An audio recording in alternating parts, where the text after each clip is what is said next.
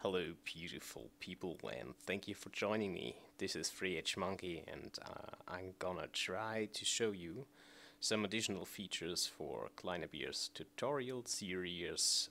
That means, in fact, switching off the sun at night inside the complex sun at night cycle template of him.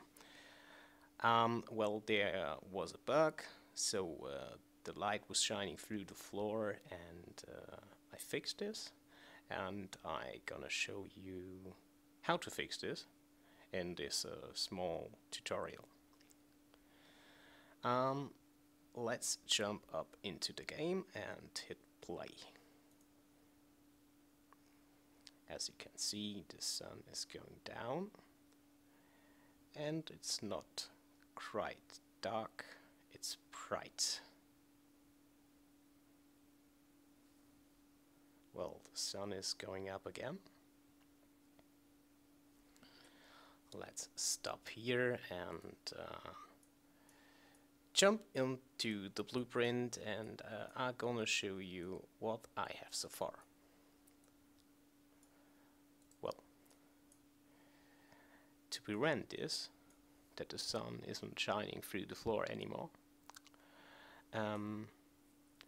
just wait, I forgot something. Just add a skylight to your map. Just take it and drag it out and just place it somewhere on the map. It is located here. That makes the vision or the environment look much more realistic, and the shadows aren't this dark. It seems better, I think. I like it. So, now we can go to the blueprint. I added these functions inside the blueprint sky sphere and not in the complex day-night cycle template. Well, let's jump into it. Inside the update sun direction, just scroll to the end of the blueprint after the function set scalar parameter value, and at the branch. And in this branch, we're gonna check if the sun height is smaller than 0. We go to true, and if it's not, false. Well, so let's take the sun height. It's already inside here. You can copy this or get it. Well, let's try get sun height. There it is. You can get it. Well, jump into the true. If it's true, we take the directional light actor, which means the directional light, the sun, and drag out a wire and set its intensity. Just set intensity, and there it is. Well, and when it's below 0 or below the horizon, we set its intensity to 0. Also, the set cast shadows function. So I set it to false because it's night, and it shouldn't cast shadows at all. Well, but for this we need a night component. Just drag out, oh well, the autosave function. Give it a second. Okay. Just drag out a wire here and try to get the light component details. Okay. Afterwards, I take my light skylight actor. This is variable I created before. The variable type is skylight, and I set it to editable.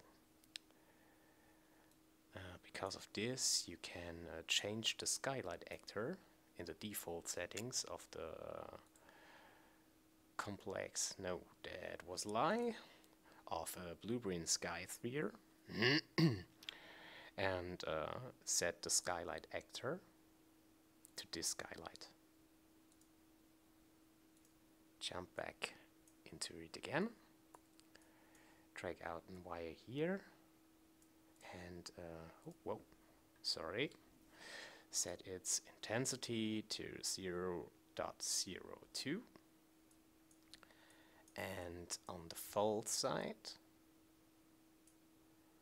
set the intensity of the directional light actor to 5, the light component set cast shadows to true, because it's day again, and the skylight actor set its intensity to 0.5. This should work now. Let's check this, if everything is connected. Yeah, that looks fine for me. Compile, save, and hit play again. Well, and it's working. It's quite dark. The sun should came up back again. There it is. And it's bright. Sun is moving below the horizon, and it's dark again. But that's a bit of a cut up. So I prevent this cut with this one.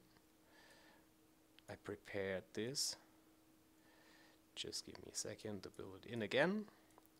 Let's make some place. Okay. So I created another variable called intensity, which is a float.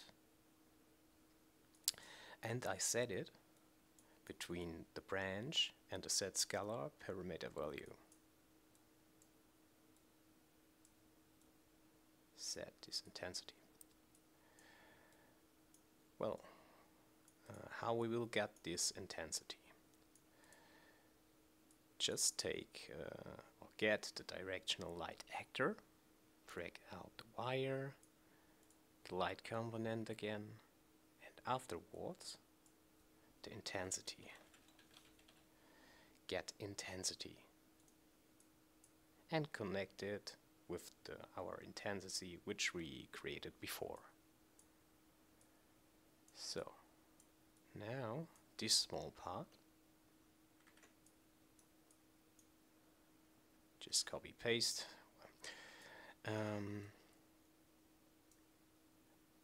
Directly after the true or between the branch and the set intensity, I created this compare float, and while the float or the intensity input is bigger than 0, it's bigger. Okay. Well, I need some space. Give me a second. And while it's bigger than 0, I take the float intensity minus 0.1 and set its intensity to this value. That's a kind of a smooth, which means a tick, because it's repeating over and over until it's 0.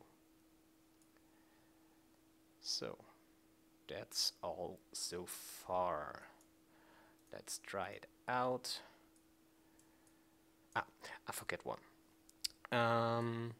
If I hit play, you will see this strange lightning effect. Yeah, and the glow on my, or glitter on my character. That's because the shadows. So we have to enable the shadows. If we have the smooth function inside, we have to enable the shadows again here. Set it to true. Compile, save, hit play. And it's getting darker and it's dark. Let's wait for the sun again. Come out, sun, come out! There it is. It's getting brighter, brighter. And the sun goes down. And the light is off. Well, I hope you enjoyed my quick tutorial and the bug fix for Kleiner Baer's tutorial, or the feature.